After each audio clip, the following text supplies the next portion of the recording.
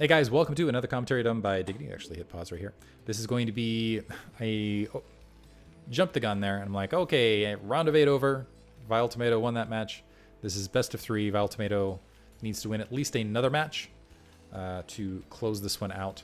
I hope it goes a little bit, I'm going to be honest, felt like that game was won for a large portion of things, and I'm hoping the goes a little bit faster this time. Mostly because there was a long period of time where CharacterR was holding on. VileTomato just needed to spend some money to cap it out. I gotta say, these matches are hilarious in the meantime, and me calling the round of 8, I will admit I'm doing so for Thanksgiving. If you guys don't know what mead is, by the way, I highly recommend going out and finding a local meadery, if you can find one, and purchasing some mead for yourself and just try it out. It is delicious. I had some Thanksgiving mead. I'm finishing that out in the background because honestly, these matches and these days, they call for a drinking. Chat asking if I'm going to stream the intervention. I don't know if this is the intervention or not. Who knows? Anyway, I don't do that. Whatever. I can stop whenever I want. I say taking another guzzle on stream. I don't know if this counts as PG. Do you have to be over 20? No, whatever. Depictions. I should now put like the PG-13 thing up somewhere on this where it has depictions of alcohol from the caster in the game. VileTomato looks like he's actually opening up 12th hatch, which I'm glad to see. Hopefully did he skip Overlord? Yes, he did skip Overlord, which I'm also happy to see. Trying to hunt down additional bases. I think he's got a jump, it looks like, on CharacterR. CharacterR going for a front door seal. I'm not sure how much a front door seal like this makes sense on a map where Infested Terrans are in play, because it just feels like you're just bunching up your buildings to lose more immediately, more rapidly. VileTomato going ahead and grabbing his extractor, also keeping that. I like that he kind of moved the Infested Command Center to create some semblance of a wall. Let's see if he... I'm not sure these players also know the maps all that well, because I think otherwise both of them would be making a beeline for the center, and I'm almost wondering, once we see the round of 4, once we see the finals in these matchups, if we're going to see more of a push towards that. Spawning pool being built, no gas being mined yet for VileTomato. First Marine being produced, but it looked like, so I think the magic number, don't quote me on this, we'll have to see as time progresses, but I think the magic number of Marines might be 8. Might be 8. This Overlord might be, speaking of getting eaten, 8, bad pun. This Overlord might be eating some bullets very, very shortly if this Marine decides to scoot out of position and go ahead and take it out. A quick factory, so we're seeing some version of a 1-1-1 for CharacterR. So I'm wondering if he's just going to try to play this heads up, but with Infested Terran underneath it. Kind of interesting play. Yeah, I'm interested to see how that plays out. Maybe if he can get some vultures, get some mines down. Mines could be very interesting as a defensive measure. Creep colony already plopping down upon, I think that a large portion of that was scouted. This command center being grabbed in the bottom right-hand corner. Overlords making their way across. It looks like this Overlord for CharacterR got a good look at the main, saw the spore colony, saw the spawning pool, sees the gas being mined, and it's going to go ahead and just pull out. The Marine did walk up. It looks like it was trying to find that Overlord. Didn't get a lot of damage done there. Got 0 damage done, in fact, and it's going to go ahead and back off. Handful of Marines at the natural expansion. It looks like the factory going to remain silent for the time being. And is he just going to... So, has a starport, getting a machine shop, and is he just going to go for some sort of quick rush? Interesting. I'm interested... So, not going to work against VileTomato, because VileTomato is certainly playing old school ladder style, and getting 3 creep colonies that he can turn into sunkens very, very rapidly. So, going a very defensive stand. So, playing kind of, I will turn my way in and then be in a position to attack you down the line. These Infested Terrans to the north, certainly going to be scouted right off the bat. Actually, early siege tanks could be interesting. If you can get enough, I wonder what the siege tank number is to be in a defensive spot. So I'm wondering if CharacterR's plan here is I'll get siege tanks, the siege tanks and the Marines will defend my front, I'll get a dropship, and then I'll just move the dropship into my opponent's base over...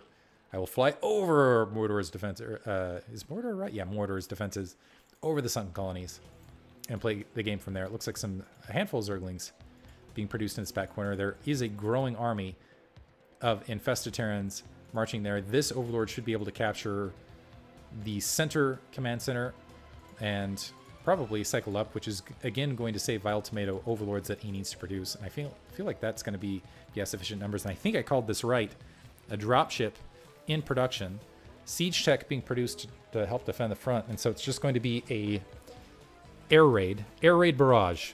Actually, do I get to name this? I'm going to call it air raid strategy. So yeah, this is the air raid opener for infested maps, since we are now able to establish metas and name them. That's right, if you commentate these, so this is, I guess, encouragement for other high-level commentators out there. You get to name the strategies even. This Marine a little bit out of position to provide support. Siege Tech is going to finish up, looks like, and this dropship making a beeline. That Overlord sees it. There's only 2 Zerglings to try to defend things otherwise. Looks like their Ventral Sacks being upgraded as well to do drops on the other side of the map, but CharacterR going to get some free hits regardless, it looks like. I like the strategy. The drones fleeing for their lives, but in doing so, they're bunching up. Looks like he's just going to hit that layer initially with that first Infested Terran. Is he just going to go for 2 shots on the layer? Nope. This one's going to try to do some damage. Oh, now let's see. Yeah, I don't like the Sutton Colony defense unless you just go all in on that, because 1 Infested Terran kills 1 Sutton Colony, and that's just I mean, it worked out here because I think that was worth the price, but I think overall, I don't think it plays out. Anyway, Overlord scooping up these infested Terrans, the dropship making its way back to the main, another barracks and another command center being built. So CharacterR definitely thinking about going down to the low ground. Is he going to scoop up additional infested Terrans and march out? Because it doesn't look like VileTomato has any recourse. A second dropship being built. What is he going to fill that with? But it might just in time see... Nope. Is he going to respond? Oh, they're 2 grouped up, though. Okay, they're splitting up in 2 groups now. Let's see if they get a good spread. It looks like all of them die on top of each other. 1 remaining. Unfortunately, okay, able to kill some SCVs, but not getting an immense amount of damage done there. So the execution, literally, the explosion, what should I call that? Execution sounds right. The execution of these infested Terrans exploding in the main, not exactly there this time. So we'll see, I don't know, we'll see how it goes as things progress. Another hatchery being placed in the main. Some drones are in fact exposed. Looks like they are going to get a lot of drone kills, so nice drop. Looks like it's going to go ahead. They're going to move to the natural expansion.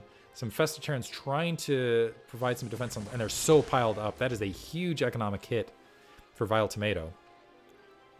And VileTomato, is he going to just... Looks like he's just going to try to macro up behind this. He's got an additional hatchery planted. He's captured a lot of these infested command centers out in the field. I think he wants this hatchery to the corner to provide scouting. But, oh, there was an opportunity to go ahead and capture this, but it looks like it's going to be just ignored. CharacterR going ahead and grabbing his natural expansion. So he's going to take what I'm going to call a economic lead as soon as he can get that saturated. I think with that economic damage he did with those last 2 drops, that was, in fact, sufficient as far as a follow-up. And it looks like he's waiting. So these siege tanks could be the factor that wins CharacterR the game. So just because it's a larger macro-oriented map, that he can just get these siege tanks up. Granted, the drop Overlord, particularly with Overlord speed down the line, might be able to negate that. But as things stand, VileTomato, a bit confuzzled. He's got a creep colony back here. Maybe he's going to turn that into a spore colony. I don't know that that's, again, going to be sufficient to provide the defense he really needs. And it looks like, okay, so he's going to throw in a fake dropship with a Marine to the north to try to distract and try to force the... I think what he wants is he wants the drones to evacuate. Never mind, he's just going to drop that Marine short. But I think what he's hoping is to get a drone evacuation to the natural expansion. Unfortunately, that's not happening. And a spore colony is going to morph there. It's getting flown right over in the meantime. And actually, I feel like dropping right there and taking out those 3 would have been. But most the drones are, in fact, here. But, wow. Okay, getting a nice explosion. I wish we could get, like, a kill count.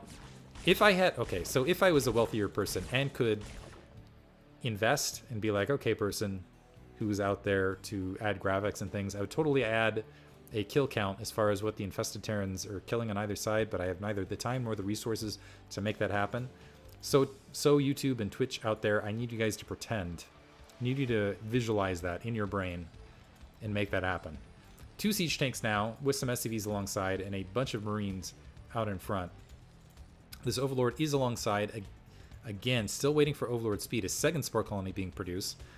But without that, without on the wall, honestly, I feel like the counter-infested... So, okay, counterattack. So VileTomato definitely playing this old school, almost Terran style, where he's very much shelling inside of his base, daring Character R to come and attack him. And Character R has already gotten a science facility, and he's getting science vessels.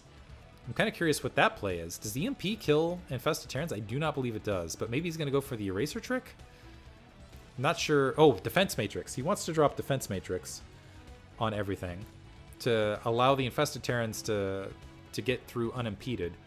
Another dropship moving away. There's only a single Spore Colony here, and here's the thing. The dropship can get on top of that Spore Colony, drop an Infested Terran, and I think that wipes it out in one hit because of the 500 damage.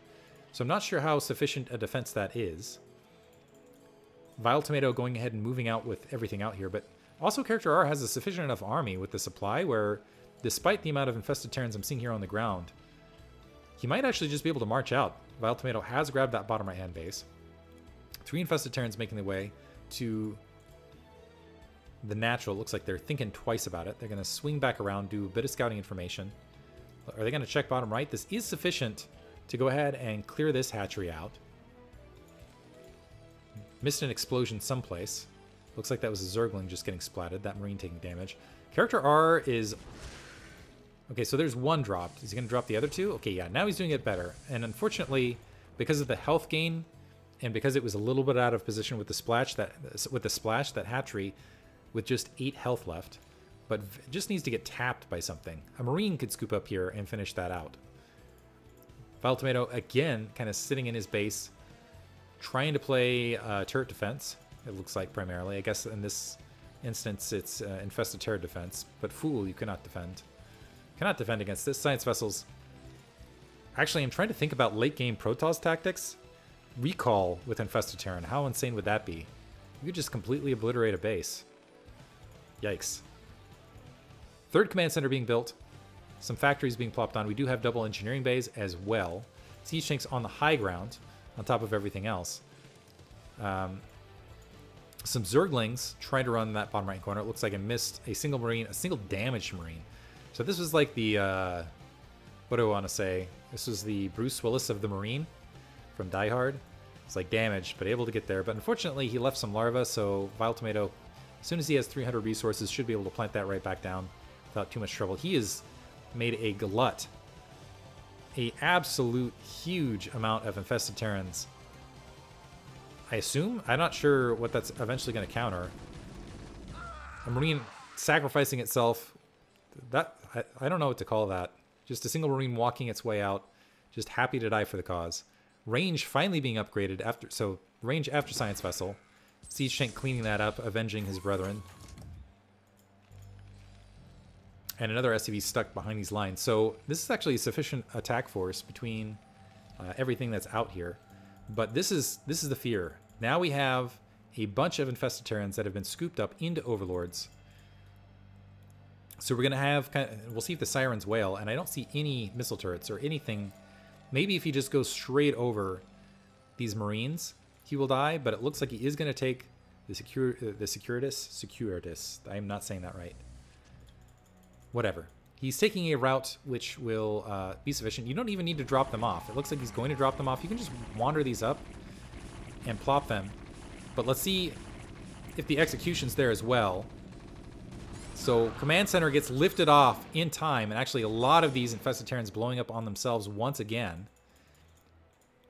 So resources lost. Still 3 there. 2 more hits. 3 more hits, it looks like, to get it done. And again, the Infested Terran blowing up its own allies. And just for good measure, Marine killing one of his own allies as well, as a sacrifice to the gods. Pouring blood on the ground. The Overlord's retreating back to base. So a lot of resources, I'm going to say, squandered there by VileTomato. He's got 3 infested command centers just pumping in the meantime. He's going to go ahead and try to equalize things by double expanding in the bottom right. But Character R continuing to macro up. He has double the supply. And with only something colonies and not enough Infested Terrans and not a lot else to defend things on the map, and also grabbing his third. I'm going to put him in a commanding position. I almost feel like he could just scoop up, walk out, and kill everything that's left out there. In fact, he could just go for a drop. He could just go for a short drop, drop things off here, start cleaning things off. Maybe that would be sufficient. However, I will say this for VileTomato. He's got a pretty strong economy, and he is producing Infested Terrans at an extremely rapid rate. Scooping them up once again. Let's see if he can get it done. I'm wondering if he's going to go for the natural expansion this time. Unfortunately, it looks like an... fortunately or unfortunately, depending on which side you're rooting for, VileTomato, going to, at least taking the southern route, is not going to have a lot of SCVs to explode on, it looks like here. And this is CharacterR unsieging and starting to move forward now across the map. So maybe these overlords will be able to be sufficient warning. Maybe they can drop off short, and I think they would die before they would get close. I'm not sure, but additional Sunken colonies being plopped down. I don't know if that's going to buy enough time, and I don't think this is a killing blow for VileTomato behind all this. So, siege tanks grouping up short. I believe this is enough Marines where they might be able to, and without the burrow this time, they might be able to just kill every infested Terran that's making its way across the north. The drops happening, this time happening one at a time, which makes them so much more efficient. And as I say that, it looks like they still weren't able to take that command center down, but able to wipe out all resources there. One irradiate, just irradiate's being dropped. Walking in, dropping in irradiate, killing an infested Terran, walking back out. That is one efficient irradiate, I gotta say. This being pulled out, so a lot of damage done to that command center. It looks like that is burning, but again, not a lot of SCVs were fielded there. I take that back. Maybe CharacterR had a lot of SCVs there, because all of a sudden he's down to 28 SCVs. The siege tank slowly moving forward. They're going to go ahead and siege their... It's kind of this. This is the true... I think this map is called Augustgrad, and it really does feel like it's turned into a slow siege at this stage of things, where you've got, I guess in this, I'm not sure what side to call what in this instant, but VileTomato's front door, bit by bit, getting whittled down. And I think that's going to be it for VileTomato. I'm wondering if he's going to hold this off and go for a big drop, or if he's going to call GG. And Overlord looking to do some counter drops, and the Marine's going to be able to wipe it out rapidly. Yeah, take it out before even a single unit was dropped and wiped out. Some Overlords trying to make their way in from the rear, maybe as a distraction tactic. It looks like they're going to go ahead and get wiped out overhead. More Overlords being fielded up, maybe with more Overlords, or maybe with the Faker in the lead. Faker being like a fake Overlord that doesn't actually have anything in it, not the legendary League of Legends player Faker in this instance. Maybe from a different angle can make it happen too, because this is a tightly packed grouping. But CharacterR being unrelenting, actually moving forward with a dropship with some SCVs and medics and Marines, it looks like, for reinforcements and moral support as well. Zerglings running up, getting wiped out pretty rapidly. Now, yeah, this is it. Is this going to be sufficient? A bunch of irradiates dropping. But do they catch... Not able to catch the one, and it looks like some infested Terrans do in fact land, but it is not enough. Now, the base is still up in the bottom right, but it looks like VileTomato going to call GG there with CharacterR barreling down. Hope you guys enjoyed it. Going to move on to the third match between these two in the round of 8. Thanks for listening.